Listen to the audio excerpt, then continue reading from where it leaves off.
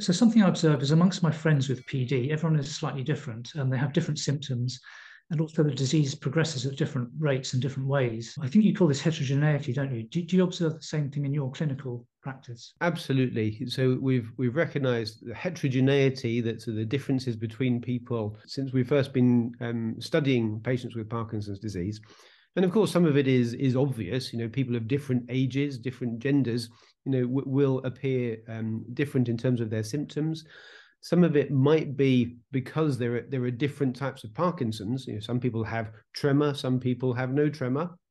And whether there is a difference in that what's going on in the brain to explain those different symptoms, this is of interest.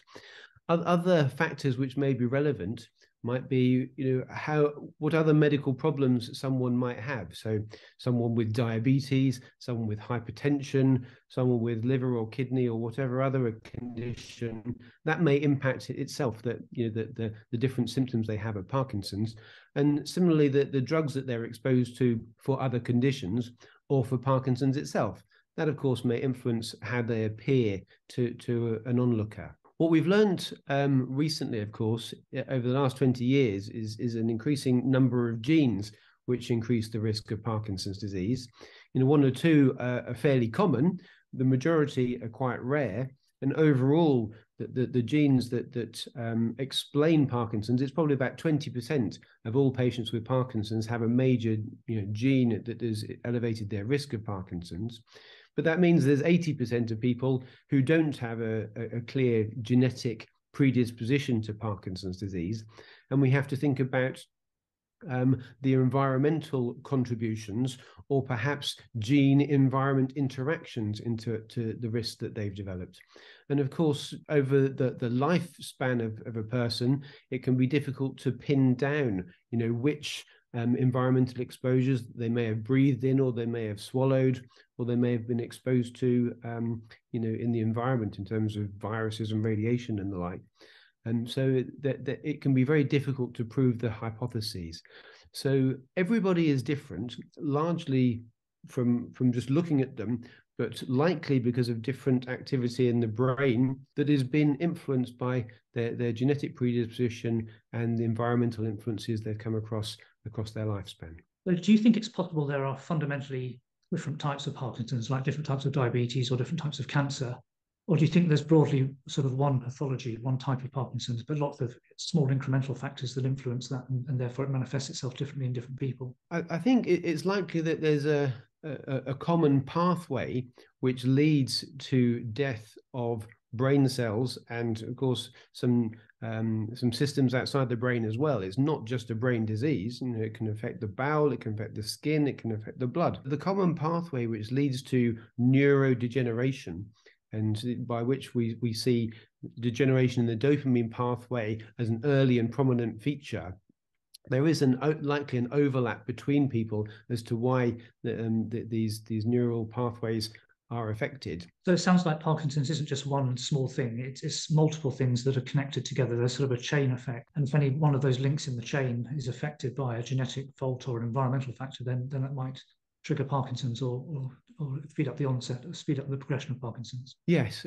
but I suppose that the thing that unifies patients with Parkinson's is that there are symptoms which are in common. And so loss of the dopamine pathway from the nigra to the striatum, this leads to slowness, stiffness, and tremor, and responds well to dopaminergic replacement.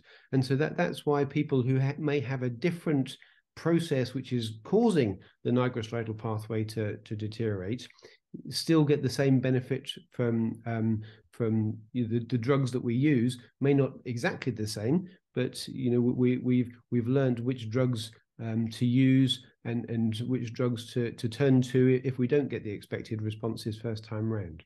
But when we're trying to develop disease-modifying drugs, we need to think about the possible differences, at what the source of the problem and how to deal with that. One very obvious difference between two groups of people is males versus females. So I see this amongst my friends with PD. There tend to be slightly more men, and the men are slightly younger in some cases as well. Is that something that you observe? And if so, what's the reason for that? So I think this is accurate. There was been some debate over the years, and perhaps this was a bias in terms of the epidemiology, and men were just presenting to clinics more than women would. But even in the best epidemiology studies, there does appear to be an excess of Parkinson's disease in men.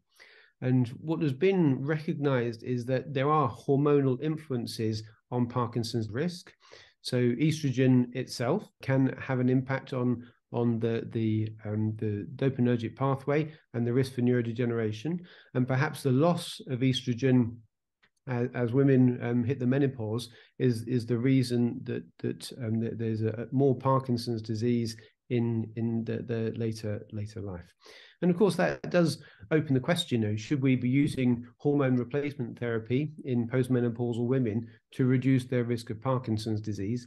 And that has to be weighed up in the balance of other arguments about the pros and cons of hormone replacement therapy for postmenopausal women in their entirety. If you're interested in finding out more about Parkinson's, subscribe for a new video every Thursday.